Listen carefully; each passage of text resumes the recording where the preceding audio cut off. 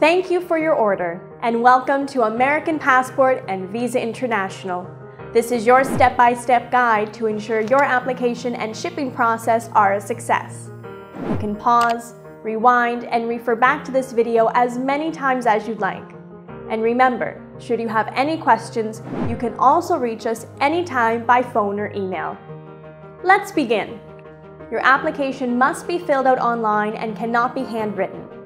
To begin, click the Complete Form DS11 online link, as seen on your requirement page. The link will take you to the U.S. Department of State website. Read the page carefully, check the box, and click the Submit button. Select Complete Form Online and click Submit. Complete the form by entering your personal information. Note that all fields marked with red asterisks are mandatory. Make sure to fill out the non-mandatory fields as best as you can. When ready, click the Next button to advance onto the next page. Continue through each subsequent page and remember to click the Next button to move forward in the application.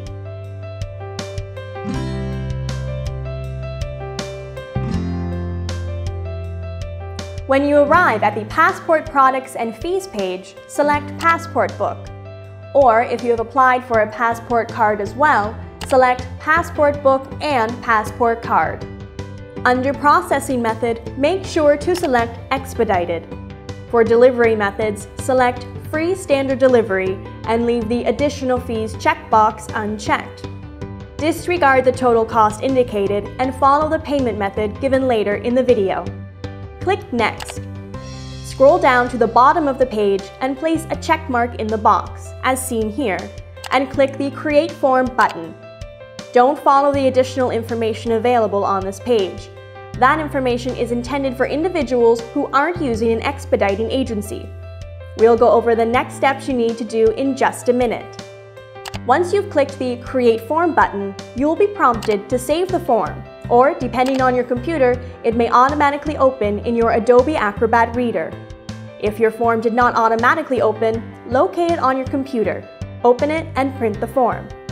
It is important to print each page of the form single-sided. Applications that are printed double-sided will not be accepted. Make sure that you do not sign the application. That will be done at a later stage in front of an acceptance agent. You can now close the browser window and return to the requirement page. Great! Now let's gather the remaining supporting documents. First, print a copy of your checklist. It is important to print this checklist as you'll need to follow it closely to ensure you collect all the required documents for your application. Please note, along with the signed checklist, a duplicate of all items marked Copy should also be included.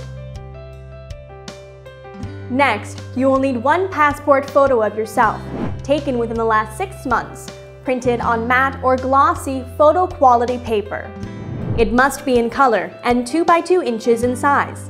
Your entire face must be visible, facing the camera against a plain white or off-white backdrop that is free of shadows, blurriness, dots, or graininess. Make sure to keep a neutral facial expression and have both eyes open. Clothing must be normal street attire and do not wear a uniform or costume. Do not wear any headgear, hats, or jewelry that may obscure your hair or hairline.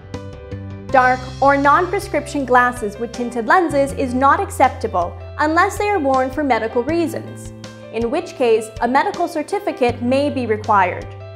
Religious attire is acceptable if worn daily. However, in this case, a letter of explanation must be provided. Next, you'll need to submit your certified U.S. birth certificate or your most recent 5 or 10 years U.S. passport. If you're a naturalized U.S. citizen, your original naturalization certificate is required, and please submit that with your application. Remember, damaged, mutilated, laminated, or passports that were issued with a 1-year validity are not acceptable evidence of U.S. citizenship and will not be accepted. As well, a hospital-issued birth certificate is not the certified copy that is needed. You must also provide a copy of your valid driver's license or state ID card with an issue date of 6 months or longer. Make sure to include a copy of both sides of the card. If your name on the ID does not match the name on your citizenship, naturalization certificate, or application form, then you must provide an original name change document. If you have applied only for a passport book, make your check out to the amount as seen here. Or if you have applied for both a passport book and passport card, make your check out to the amount as seen here. Important: make sure to write the check or money order payable to U.S. Department of State. Do not abbreviate the word department, as checks or money orders written as such will not be accepted. Remember, the expedited service is available for passport books only and do not apply for passport cards. Passport cards cannot be expedited and they will be mailed within 8 weeks directly from the U.S. Department of State to you through regular mail. All personal checks must contain a printed address and make sure to include your name and date of birth on the memo line. The government does not accept credit card payments for these type of payments. If you're applying for a 1 to 4 day service, you'll need to submit a copy of your airplane ticket or a travel itinerary generated by a travel agency indicating your name and date of travel. Business travelers may provide a business travel letter if neither an airplane ticket or a travel itinerary is available. Great! You have now gathered all the required documents. A letter of authorization along with your shipping label will be emailed to you shortly. The letter of authorization must be filled out by hand and signed using a blue pen. Black ink is sometimes mistaken for a photocopy. Locate the company name printed at the top of the document and write it on the courier company line as seen in here. For example, for APVI letter of authorization, write APVI on the courier company line. Lastly, place a check mark in the first 2 boxes and make sure to leave the third checkbox unchecked. Now you're ready for the final step. Remember, do not sign your application form yet. To finalize your application, you must appear in person at a designated post office or courthouse, where your passport application will be authorized by a local government official called an acceptance agent. To locate an acceptance agent close to you, click the AA Near You link as found on your requirement page. Inform the acceptance agent that you are using an expediting service to hand carry your passport application to the government for fast processing. The acceptance agent will then ask you to sign your DS-11 application form. Add his signature to the form. Check your ID and ask for all of your documents that you have collected. Seal everything into an envelope using an official seal or stamp.